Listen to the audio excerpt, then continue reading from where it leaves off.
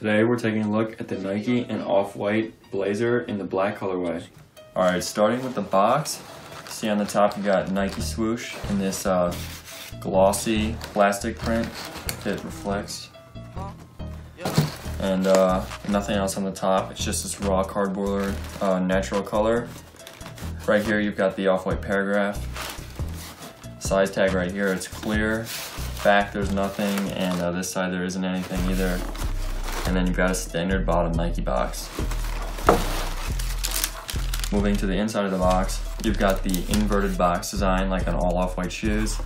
This is the standard Blazer box, the red Nike swoosh right here. And so it says Nike swoosh on the inside. Got this sick Off-White wrapping paper right here.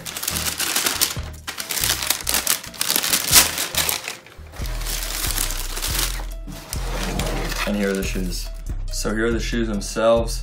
You can see, since it's a rerun colorway, it comes with a baby blue or sky blue zip tie, whereas the first release colorway comes with a red one. Moving to the midsole or outsole of this shoe, you've got this piece of rubber. It's a very simple midsole that just wraps around the whole sole. The only difference is this 1 second overlay of rubber right here on the front of the toe box. The outsole is a very simple design. It's just this herringbone pattern with these two lines in it. And now on the side panel of the shoe, you can see you've got this mesh translucent sort of plastic right here that's used on most of the Off-White shoes. Gives it a real cool aesthetic and textured look. And it moves on to the toe box as well. The toe box is half of that, and then another piece of this midsole rubber on the top. That same midsole rubber right here, it makes up the swoosh, which spills on down onto the midsole, so a really cool look. And this swoosh wraps around to both sides. This leather piece right here wraps around also to this side, but it's smaller on this side. It's sort of a uneven. There's no plastic on this side. This leather, I would say, is sort of mediocre quality. It's not great, to be honest. But other than that, you've got this really nice suede right here. So that makes up for the leather with this exposed foam and a Nike embossed into it. It's a really sick look on the back. And the heel cup right here, it's rigid, and I believe it's wrapped in leather, and it has a serial number on the back.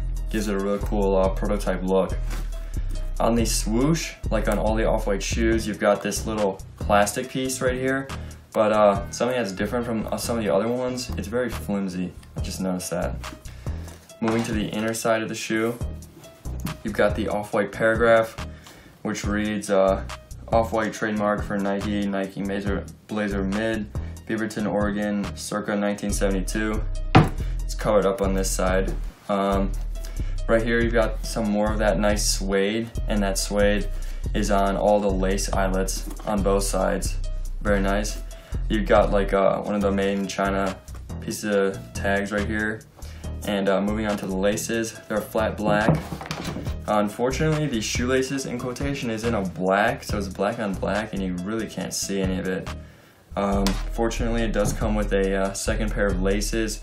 These laces are white with orange shoelaces, so you can actually see it. And on the tongue, you've got a huge Nike sportswear tag with the orange swoosh, and it wraps around the foam, and so it says sportswear on this side and Nike on the front. I really like that. And then across, you've got the contrast stitch of this orange or sort of red looking stitch right here. Then you've got the exposed foam across the top of the tongue. Kind of something different, this sock liner right here, there's no exposed foam, which is what I would be expecting from the Off-White shoes. Usually the ankle collar has exposed foam for some reason, not on this one. And moving to the insole, it's the 10 logo with the X underneath it. I don't know if you can see that. That's right there, and that's the whole shoe.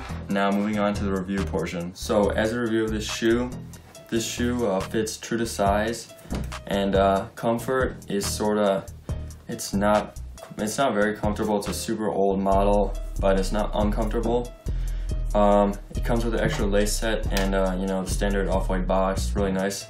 Some of the materials could be better. The leather is not great, but the suede is pretty nice. I think the design is subjective, but I like it a lot. So it's trading for mid 5s to 6s on StockX right now, and it's one of the lesser expensive off-white shoes. Some of them are, you know, some of the in the 7 range. So if you like these, definitely pick them up.